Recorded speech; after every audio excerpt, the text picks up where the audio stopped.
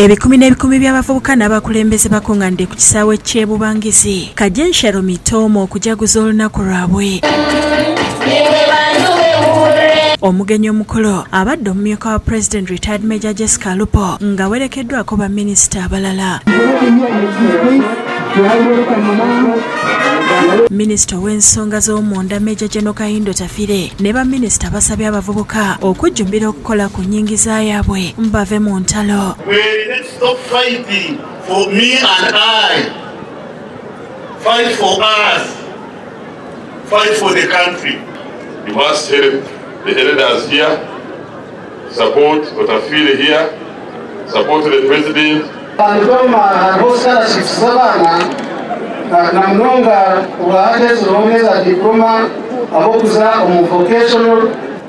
Who taught me two things: don't oppress anyone, don't allow to be oppressed.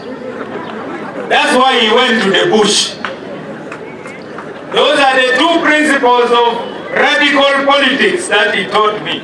Kyokka ababaka beeyamye okuyamba ku bavubuka nga babafunira emirimu ne basale basobole okuddayo okusoma. Many jobs, but there are some jobs.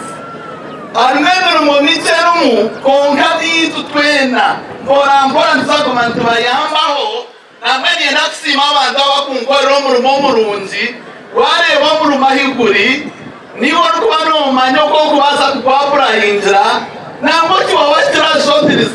Alupo alagidde poliisi ekole n'amaanyi okulwanyisa ebikolwa eby'obumenyi bw'amateeka ebyeyongedde mu kitundu. Like to encourage you to recognize the fact that youth is just a transition. You are a youth today, you will be another category of person tomorrow. And that category of person who you will be tomorrow may be me now, may be Honorable Tafire, or any other person. So let's work in harmony, in cohesion, regardless of age. Agambye nti abavubuka ensangi zino bakozesa ebiragalalagala ekibaviirako okwenyigira mu bubbi n'emisango emirala. His Excellency the President has always reminded us that age is wisdom. Even in the Bible, age is wisdom.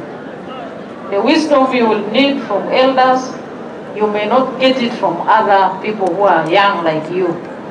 But also as the elders, we also need again some consultation with you and the peers so that we can implement government programs. Beni Muhozi yakusakidde eggulire lino. Abakamera mukwate ebintu ebyo ebikulu abukolo.